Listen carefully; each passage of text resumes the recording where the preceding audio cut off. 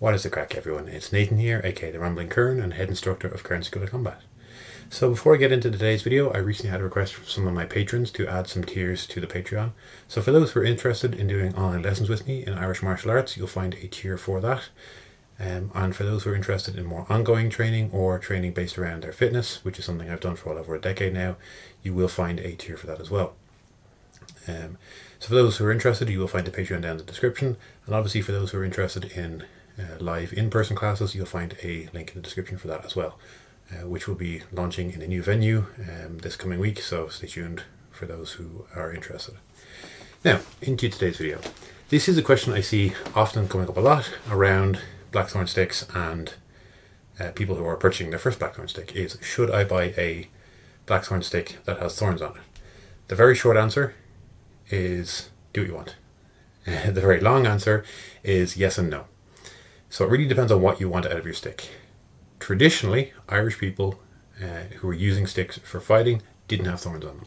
So for those who don't know, I'll bring up some pictures over here of what blackthorn thorns look like, as well as some pictures of traditional Irish sticks. So you will see, even on this stick here, you see these lumps and bumps are where the thorns originally were. These have been shaved off for use. Now obviously you don't want a weapon that potentially hurts you. You want a weapon that hurts someone else.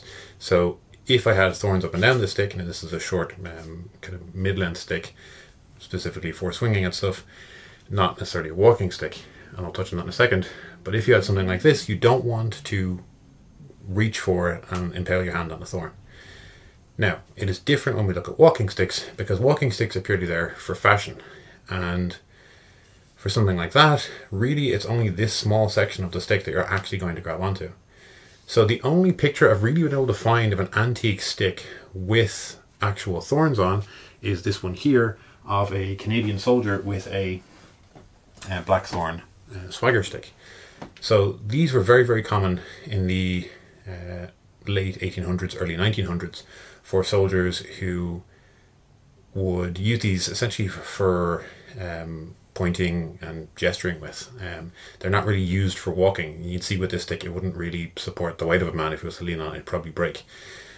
So to quote even from the from an actual first-hand source from the period, this is what is said around people actually using thorns on their blackthorn sticks. And thank you to Maxime for this quote.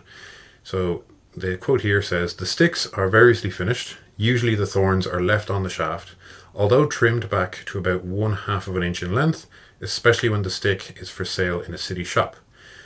For actual use by rural Irishmen, however, the thorns are often trimmed cleanly off the stick."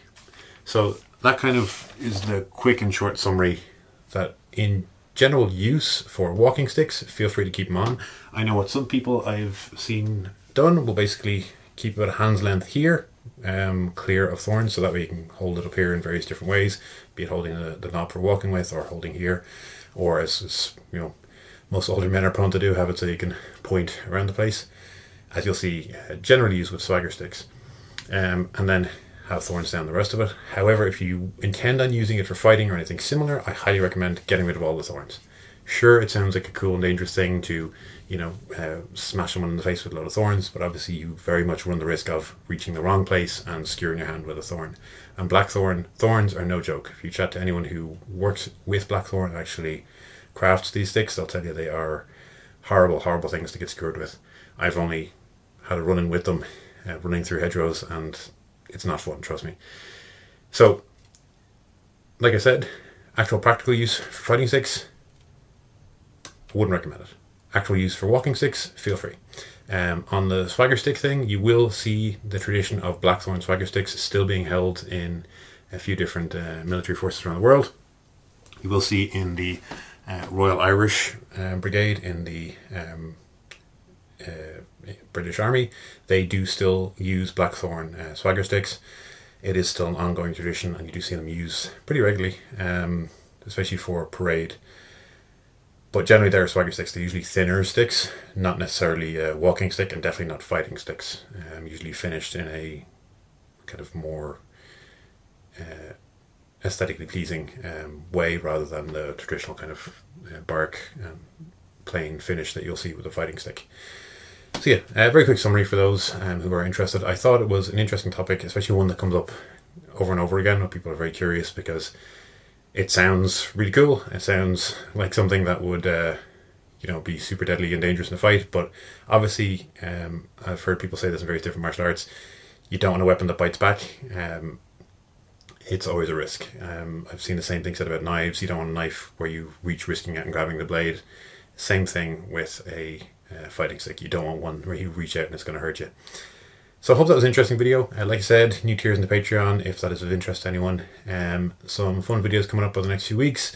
If you guys are interested in any videos or any topics being discussed, let me know in the comments. And what do you guys think? Do your sticks have thorns on them? Would you like a stick with thorns on them? I know some makers do it. I know some who don't, but let me know what you think. You pop in the comments down below. And thank you all so much for watching. If you don't already, please do like and subscribe. It makes a huge difference to the channel. I want to try to hit that 5,000 by the end of the year. Thank you all once again so much for watching and supporting the channel. Really can't thank you enough. And so long.